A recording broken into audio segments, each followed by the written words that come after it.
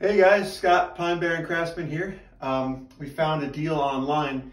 This is our second bathroom in this house, and this is the bathroom that you should have a lot bigger vanity.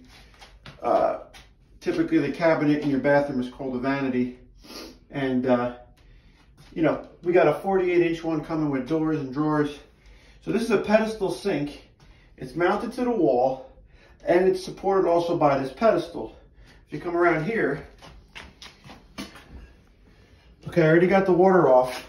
So the first step, I'm not a plumber, I'm not a licensed plumber, I just do home stuff.